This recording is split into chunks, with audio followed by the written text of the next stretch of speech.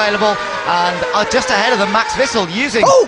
What's that? I don't know quite. There's a shot from the Olympiacos car.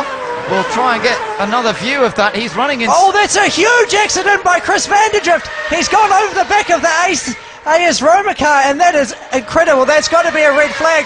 It looks like he's been in the trees.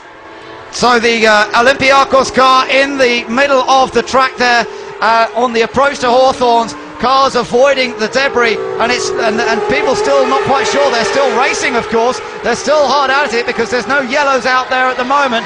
There's a red flag. Red flag has been called. What happened? He ran into the back of the car ahead, but let's just see it at real time here. And in fact, that's interesting. Oh, it was a miscommunication effectively, because AS Roma was moving to the right to let him pass on the left. Yeah, and here we go. Oh, and that's a terrible, terrible accident. A massive accident, absolutely huge. The car splitting in half, which is what it's designed to do. The engine and gearbox splitting away from the monocoque.